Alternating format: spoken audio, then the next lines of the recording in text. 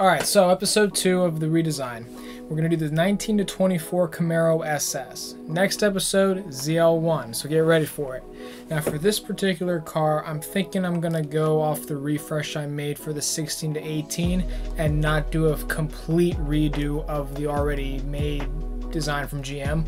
I'm just going to redo the one I made last episode. So without further ado, let's get started. Alright, so right off the bat, you can see a lot of things were changed, but there are also some similarities to GM's design. One of those being the flapped looking pieces on each side of the car.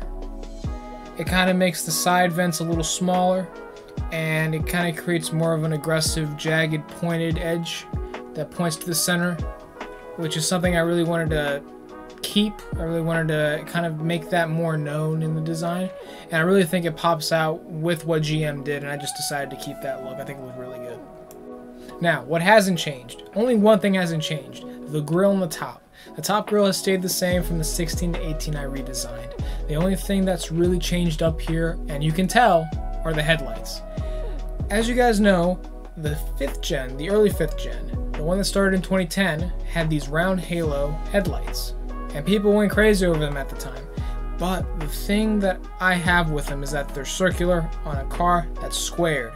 It's got angles, alright? And circular headlights, in my opinion, have no place on a car that has this many angles. So I decided to make the circles angular. I made half hexagons because it just matches everything else with the car. You know how Lambo does it with the Aventador. You know how all these other car companies do it. Audi does it. Everybody does it when their cars have some angles to them. It just adds more similarity to the car overall. And I think this looks really good when it comes down to it because of the way everything comes together and creates this. Now, if I'm going to go in order, I'm going to start with the hood. I got rid of the heat extractors. I got rid of them. And I opted for a center-mounted heat extractor, just like on the 5th gen SS's, the exact same design. I just put it on a 6th generation 19 to 24 hood. And I think it really matches the overall design language of the car. Everything's pointing to the center. Everything's got its own mission statement. You know, everything knows what it wants to do and how it wants to do it. And it all works in tandem to give it this look. Now, the side vents, I had to give them a little bit of something different because they're huge in the early design I made in the last video, but the biggest thing that I wanted to do was make something look angry. You know how in a cartoon you can see the teeth clench when something's really angry at you? Yeah, I did the same thing with this drawing. I made it look like it wanted to bite your head off, and I really think I excelled in that.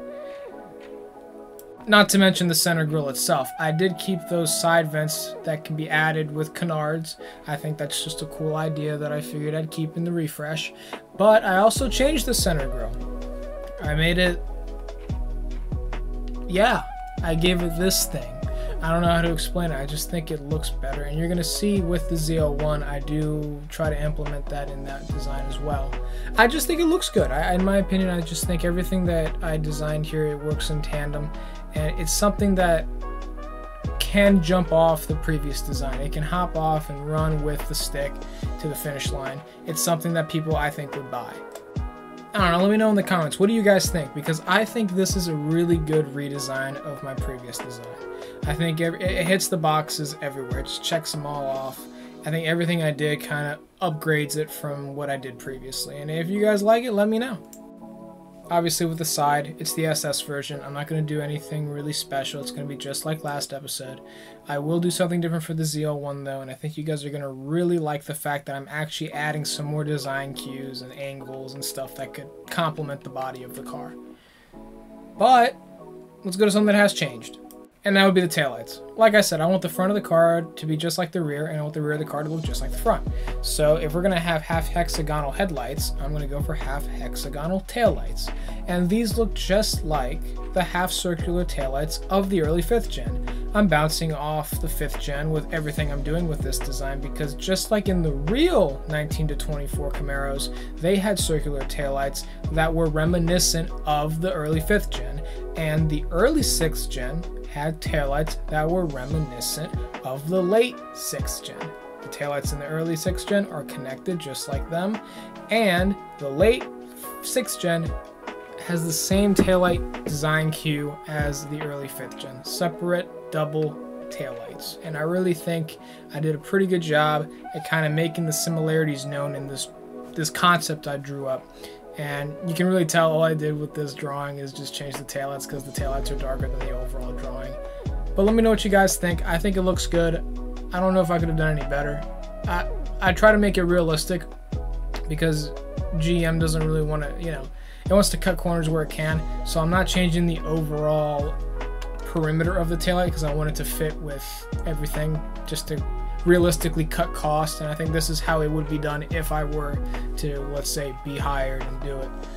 It looks good. It complements itself. I don't know what else to say. There's really nothing else to say. So if you guys like this video, let me know. It's a little update video. For what's coming next, it's going to be big compared to what I just showed. But I think an update was in order, and I think I did a pretty good job. So, like and subscribe. Stay tuned because there's more content coming. If you guys like Camaros, you're going to see some pretty good stuff here. That's all I have for you guys today, so I'll catch you on the next one. Peace.